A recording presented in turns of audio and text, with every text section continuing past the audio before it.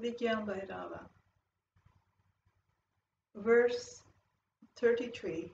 So I'm starting with verse 33 in relation to my work, artistic work, the inspirations, and how the text came about in synchronicity, which we could call magical or a magical reality, which amazed me most of the times.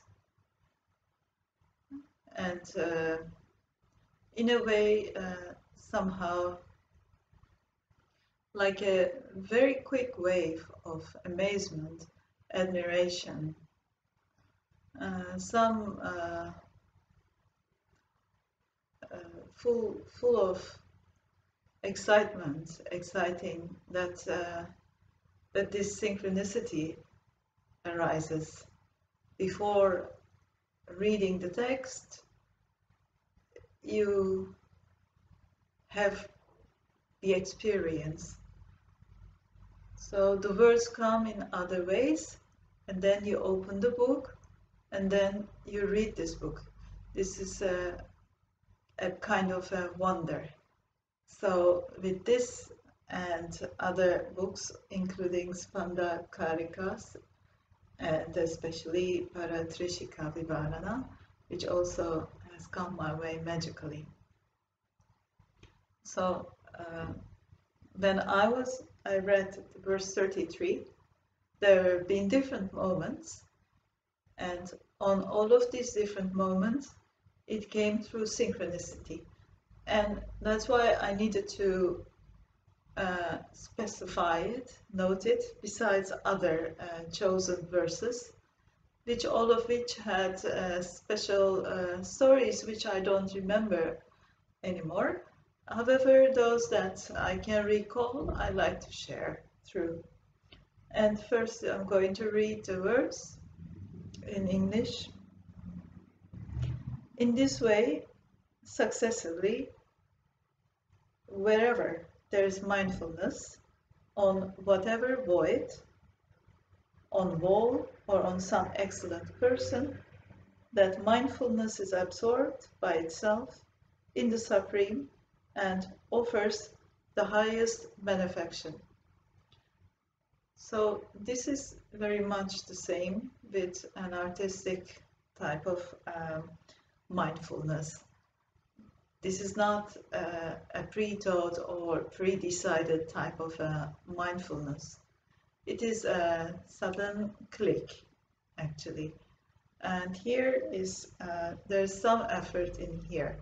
In the artistic sense, there might be, but when there is pure connection, concentration, then whichever appears as a part of the artistic work is one with breath. So it is one with breath means it is there's no thinking process. It is beingness, one with the breath, one with the inhalation and exhalation, which also ceases. So there's not the inhalation, exhalation actually. It is always that point in between. So that is where it appears. So this is that kind of mindfulness, in fact, eventually which offers the highest benefaction. So it also means that which is inhaled and that which is exhaled, eventually once being, that is then becomes mindful. So that the appearances or the narratives or identifications that are mindfully being focused at becomes one with the process of inhalation and exhalation, and thus they surpass the duality. They can, at the moment when this highest benefaction becomes the spiritual experience is here said to be the highest benefaction. That means you become one with the supreme timeless truth. And from there, that is the biggest giver of boons. So you have the biggest gift. You are the gift. You are the giver of the gift. That point, the junction, as there's no duality anymore. So junction also, the concept of junction ceases where there is no duality. And in my personal experience,